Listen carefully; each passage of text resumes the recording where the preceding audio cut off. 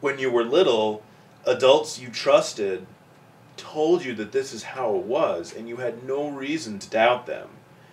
And then, you know, when you grow up, I love the quote from Dogma, which is sort of an old movie now, which makes me sad. One of my favorites. But it's this idea, I'm trying to remember who says it. Somebody makes the point that religion is like this glass of water, and the water fills up the glass.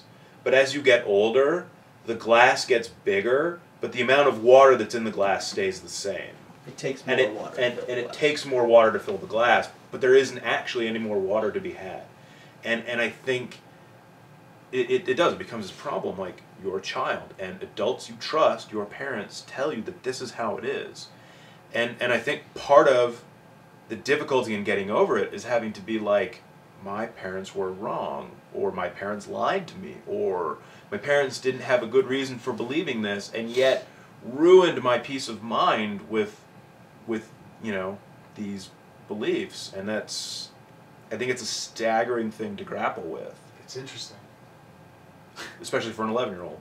Yeah, well, it's interesting from the adult perspective. I mean, because, I mean, all of us pretty much had our full conversions in our mid-20s, is what it sounds like. I mean, yeah.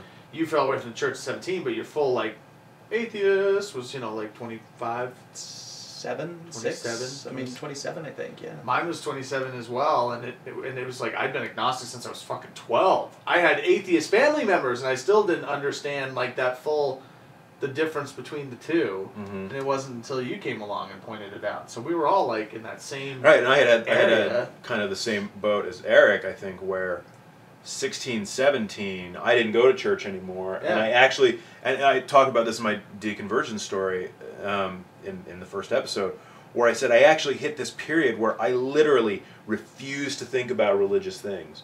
Because I was afraid, I was actively afraid that if I thought about it, I was going to realize that I didn't believe anymore. And I was terrified because I was told, if you didn't believe, you burn. Yeah. And, you know, I in my mid-20s, like, I think 26, 27, I finally sort of worked up the courage to think about it. And you know, then it all came crashing down pretty fast.